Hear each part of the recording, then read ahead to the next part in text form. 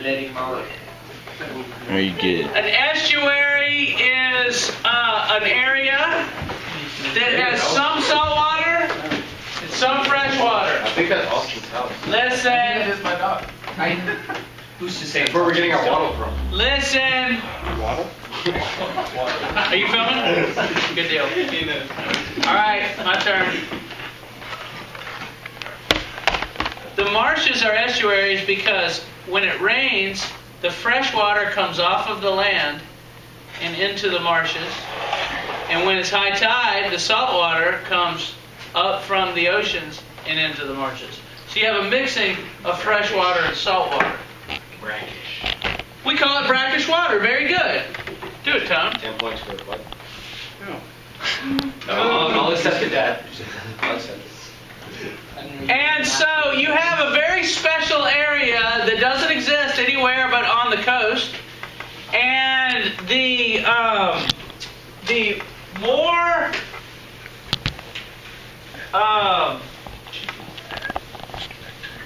shallow the gradient between the land and the ocean, the more shallow, the less steep the slope is, the greater the width of the marsh. So around here we have a very shallow slope for our continental shelf. It goes real shallow. If you go down to, say, Miami, or you go to a place that has trenches like California, and it's very steep, and so you don't have much marsh. Marsh exists in this area that gets flooded by high tide. So if low tide's here and high tide is here, this is all marsh. And you can have grasses growing, marsh grasses, and you get a lot of, so the high tide is when it gets flooded, and then it goes back to low tide, and then you have creatures living in there and fresh water coming off whenever it rains, and you can have rivers emptying into this area. You get a lot of different plants and animals that live in this area where it's brackish water. So we call that an estuary. And estuaries aren't common. It feels common because we're right next to one. But in reality, there's very few places where there's estuaries. And estuaries are the nursery for lots and lots of animals. Lots of birds lay their eggs in these estuaries. Lots of fish lay their eggs in these estuaries. There are a lot of fish that live in the ocean, and they come into the marshes to lay their eggs. And to fertilize the egg, because most of the fertilization is external. So the females lay their eggs, the males spray their sperm in these estuary areas. And the eggs turn into larvae and turn into baby fish in these estuary areas.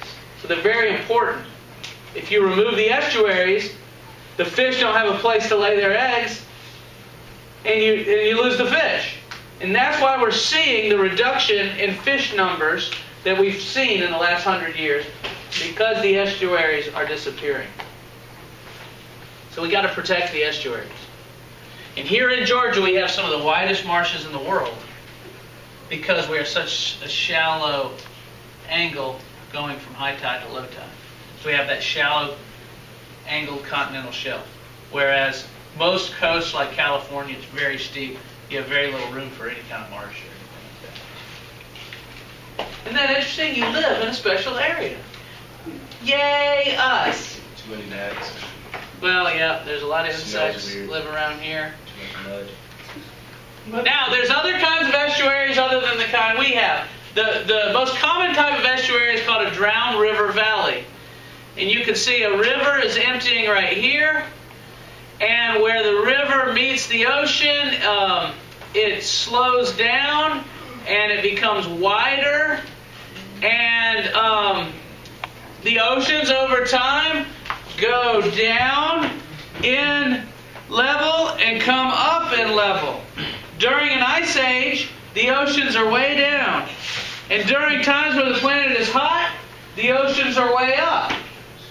The oceans have come up in recent millennia, And one of the things they do when the ocean comes up, it drowns the river valley. The river valley is the area not only where the river was, but also where the river would periodically flood its banks. And it creates a wide area around rivers called the river valley. Y'all ever heard of a river valley before? Wherever you see a river, you'll usually see a flat area on either side of the river. They like to put roads and bike paths and stuff on it because it's cool, you ride by the river. But if you build your house there, it's very likely if that river floods, then it'll flood your house. So often you don't see houses built in the river valleys. Yes? Question? Why are there so many houses? Well, that's to the side of the river valley. That's actually above it. So this is the river valley right here. And here. Where is that? I don't know. It's a good question. Tampa. Yeah. So, if the ocean comes up, it drowns the river valley. You have an estuary called a drowned river valley. That's the most common type of estuary, and that's not the kind we have here. Here's some examples. Hudson River, Chesapeake Bay, Delaware Bay, Galveston, Tampa Bay. If you're looking on your computer, it might tell you where that is. Does it tell you where that is? What does it say? It says it's. Oh wait, no, not that one. This picture? Does it say where that picture is? Yeah, River Estuary, England. England. Oh, it's in England. And Louisville. Yeah. We have what's called a bar-built estuary. It's also called a lagoon-type estuary. How did our estuaries form? In the last ice age, when it got warmer, the oceans came up. And the oceans, as they were coming up, pushed a lot of sand with them. And the sand built up and built these islands. And so you have your island, which is like a big sandbar that's been built up. And behind it you have your estuary. This marsh is sediment that comes in from the ocean, and the ocean goes around here, and the waters slow down. Imagine water coming this way around the island, and this way around the island. The waters hit one another and slow down. And when the waters slow down their movement, the sand falls out of them. So fast-moving water can carry sand. Slow-moving water, the sand falls out. So if you got fast-moving water carrying sand coming around this way, and fast-moving water carrying sand coming around this way, when the waters hit one another, all the sand drops out. That's what forms the marsh behind the islands. So the marsh There's a lot of mud behind the islands. What's that? The roots are sand. It's in sand, like the roots are. The roots of all the marsh plants? Yeah. Yes. Plants can't really grow in sand. They have to have really deep roots that spread out, and yeah, the sand can't shift around. But we have plants that are adapted to be able to handle that. Right. There's only a couple types of plants growing in the marsh. There's not many. They're the only plants that can live in that habitat, and they just grow like crazy. Nothing can stop them. Spartina is one of them. You ever heard of Spartina? Spartans are serious. That's the main, when you look at this marsh grass and you see all this green grass, it's Spartina, almost all of it. It's the only one that can survive the salty conditions. Here's another type of estuary, a fjord type. Can you say fjord? Fjord. Fjords are carved by glaciers. The movement of huge blocks of ice that slowly move through the rock. And they're so heavy that they scrape out the land and form these large openings, these big U-shaped canyons that will fill up with seawater and become a fjord. Valleys formed by glaciers. You see a lot of them in Alaska and Greenland and Iceland and Norway. I think the word fjord comes from Norway. It's a good word. We don't have glacier activity around here. Even during the ice ages, the ice never got this far down. So we never formed glaciers, and we never had glaciers carving rock. Just didn't happen down here. The farthest south during the Ice Age the ice came was about New York City. The polar caps came all the way down to New York City. When was that? The height of the Ice Age. The end of the last Ice Age was about 10,000 years ago. And the height of the last Ice Age was probably 30,000 years ago. So that's when the ice was furthest down. And if you would have gone to New York at that time and been standing there in New York, you'd have been under about a mile of ice. Ice water. There's also tectonically produced estuaries. This is an estuary that forms by movement of the plates. And when you get movement of plates, you can get plates that are coming together. Y'all know when plates come together, they can do that and come down. And forcing movement of land down can produce an estuary. And that one right there is an estuary that's caused by movement of tectonic plates and subsidence of land. Subsidence means sinking. Can you say subsidence? Substance. All at the same time? Substance. That means sinking of land. What were we going to say? That says it really deep because like the place. Yeah, it can get deep right there, right off the edge. There's this huge trench, and so you kind of having a little extension of the trench into there. Alcatraz is in there somewhere, right there, maybe, right there. Y'all heard of Alcatraz prison? Yeah. Island prison.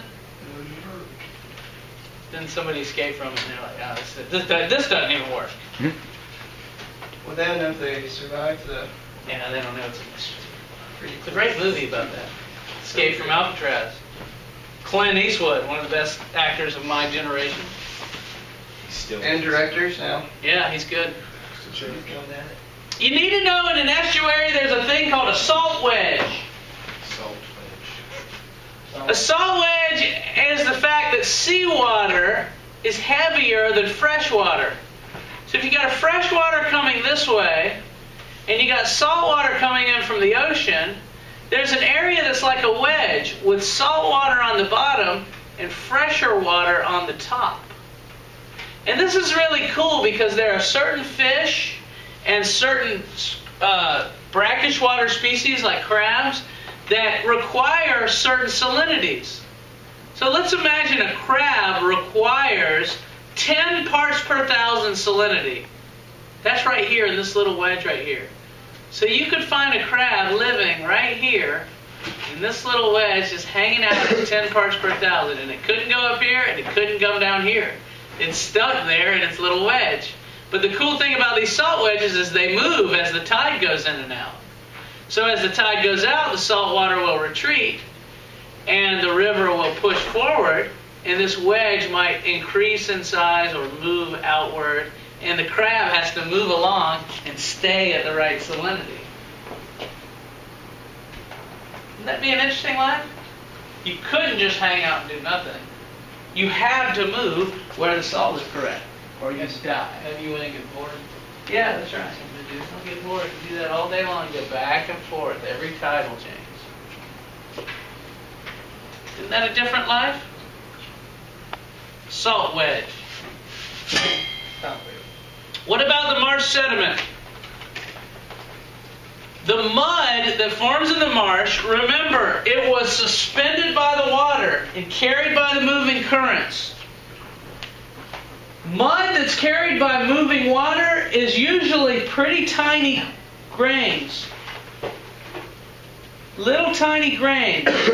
And when it falls out of the water, when the water's slow behind the islands, it falls out. Those little tiny grains are tiny and they form the mud of the marsh.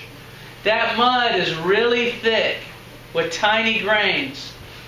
It almost looks like ink. If you grab some of it, you could wipe it on your face. It'll be like you're painting your face. The grains are so tiny. And sometimes I'll do that to scare my enemies. I come rising out of the marsh, and they're like, "Oh my gosh, this guy's Anyway, that marsh mud is really fine grained, and what happens when it settles on the bottom, the grains are so small that they can form an impenetrable barrier to oxygen. And oxygen can't get through the mud. So if you're a plant and you're trying to live in the marsh, your roots are growing down into the mud, but those roots can't get oxygen. That's a huge problem for plants. The roots need oxygen. The leaves don't. The leaves make oxygen through photosynthesis.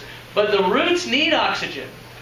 Normally, in normal dirt, oxygen can get through normal dirt because there's little spaces. But marsh mud has no spaces between the grains. Oxygen can't get through, so the mud of a marsh is very anoxic. Anoxic means no oxygen, or very little oxygen. Can you say anoxic? Anoxic. Anoxic. And so what do the organisms, what do the plants do to survive? They've come up with a way. They've evolved snorkels. That one have two. And if you ever look at marsh grass, especially the kinds that's washed up on the beach, you can pick it up, all the leaves have fallen off, and you're just left with this hollow tube. Have y'all ever seen this stuff? Yes. That hollow tube in the marsh goes down into the mud, and it reaches the roots. And the roots come off of that tube, and oxygen can go right through the hole and get to all the roots that way. That's why we have this hollow marsh reeds. They're snorkels to get oxygen to the roots. And it's like the only plant that's evolved that. So it's the only plant that can grow in the marsh. There's actually a few other plants that have evolved it, but not many. So that's a very cool survival strategy. And that's one of the main problems with living in the marsh, trying to get oxygen to your roots. Roots are cells that have mitochondrions, and if you remember your biology, they have to have oxygen to make ATP.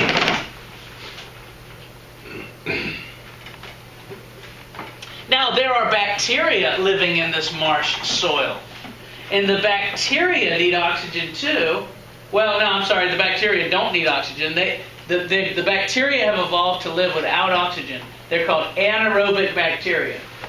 And they live without oxygen, and as a waste product, they make sulfur gas, hydrogen sulfide. Have you ever heard of that? Yes.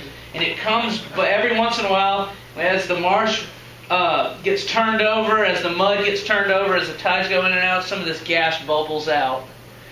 And you can smell it. That's the smell of the marsh. It's sulfur smell. It doesn't smell very good. And some marshes produce more than others.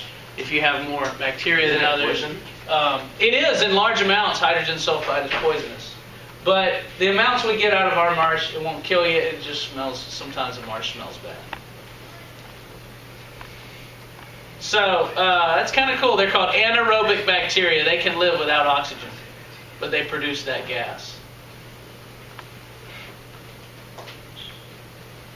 We have different types of organisms that have different lifestyles based on salt. You have your euryhaline organisms. They can live in a wide range of salinities. They have ways of coping with low salt levels and high salt levels. We call them euryhaline. Oh, you got to memorize this. This is good multiple choice question stuff. Then there's your stenohaline. By the way, haline means salt. Your stenohaline organisms can only tolerate small ranges of salinity. And they have to go where the salinities are a little more stable. So they have to be near the ocean or near the river, and cannot go in these areas where there's a wide change. If you just stay near the ocean, you might get a small change in salinity, but not much. We call those stenohaline. So there's euryhaline, and then there's stenohaline organisms that are found in the estuaries. And then there's your osmoconformers. They change their body to the salinity. They try to match their body to the salinity. They're called osmoconformers. A lot of the worms that are found in the marsh will just change their body. If it's high salinity, their body will be high salinity. If it's low salinity, their body will be low salinity. They conform to whatever the salinity is. Osmoconformers. And then there's your osmoregulators. Most of the fish are osmoregulators. They keep a constant salt level by excreting salts. 10 points if you could tell me what organ in a fish is responsible for excreting salts from their body. There's actually a couple of possible answers here. We already studied it. What is the fish organ responsible for excreting salts so that the fish can keep its salt level constant for a saltwater fish?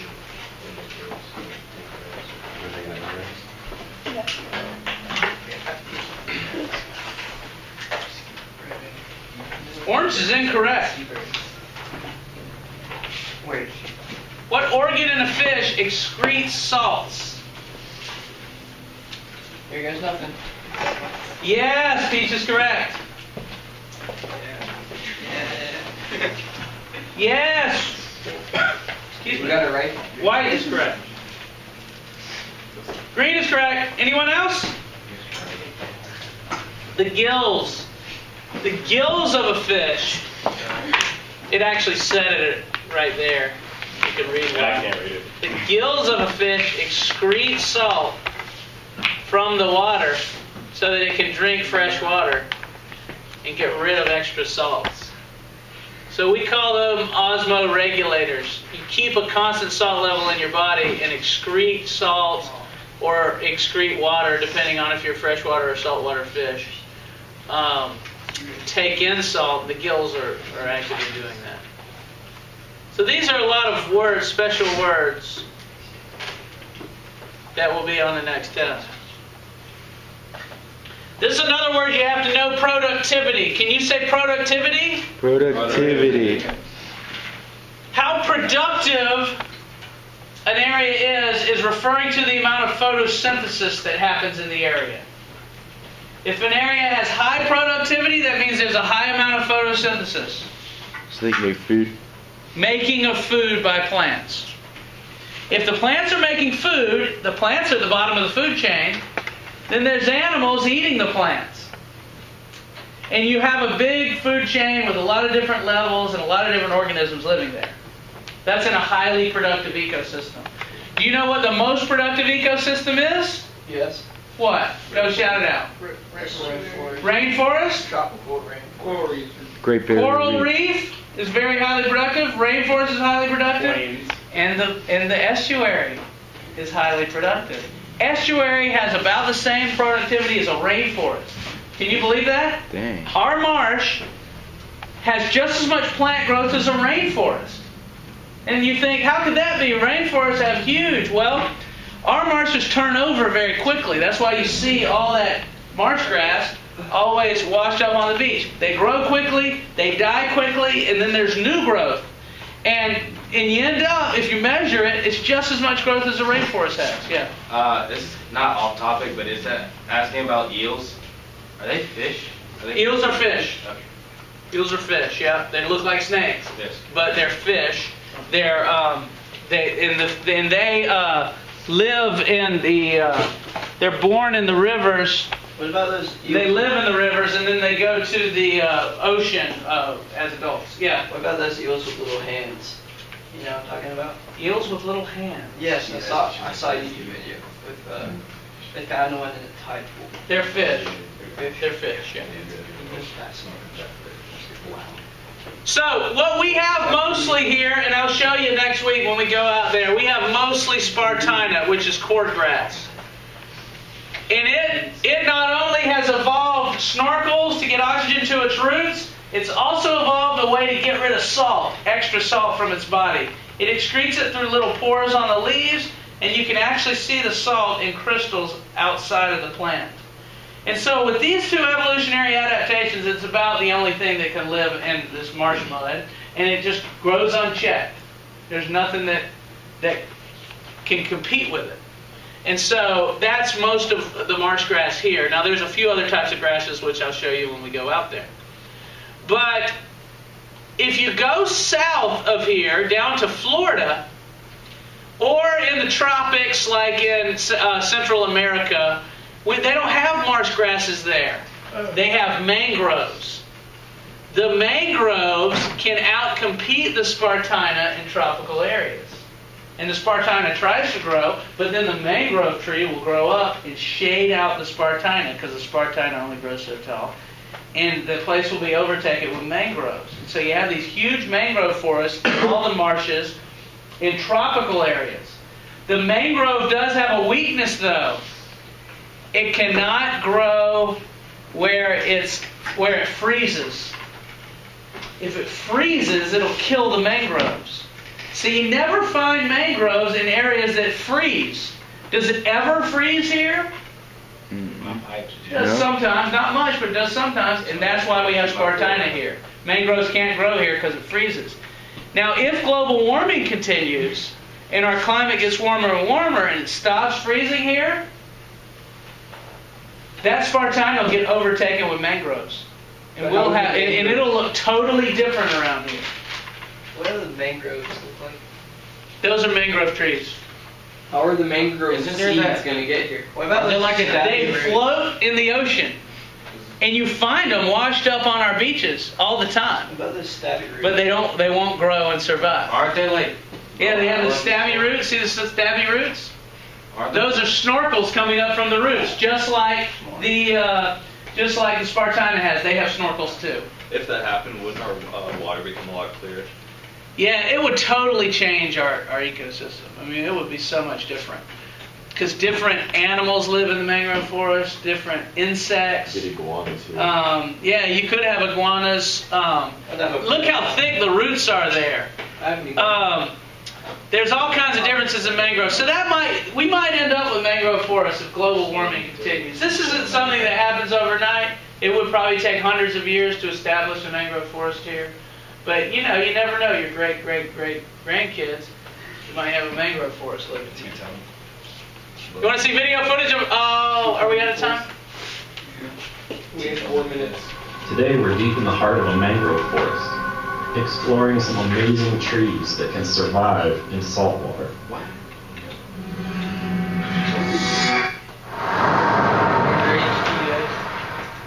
Underwater. That was real? They said H2O. Yeah, I think that means water. Oh, okay. Quiet, please. Mangrove.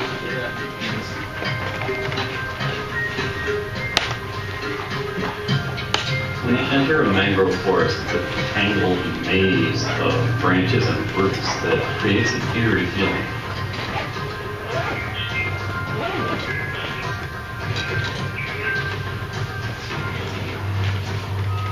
It's a feeling that's even more pronounced once you go underwater.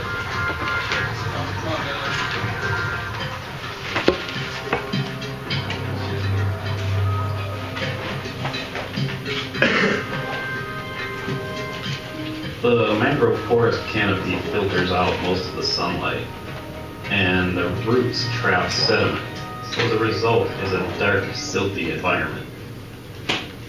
The fact that mangroves can live in salt water is no small feat. The underwater portion of their roots is actually able to filter the salt straight out of the ocean. When the tide goes out and the roots become exposed to air, they can switch their function and absorb oxygen. They do this by opening small pores on the roots, these little white bumps that are called lenticels. This is vital for their survival because the sediment and organic debris that's gathering at the base of the roots is decomposing, and it creates an anoxic environment. And even though... I'm going to stop because we're running out of time. I wanted to talk about this, these mud flats. Have you ever noticed that, but you can watch that video, it's in the book.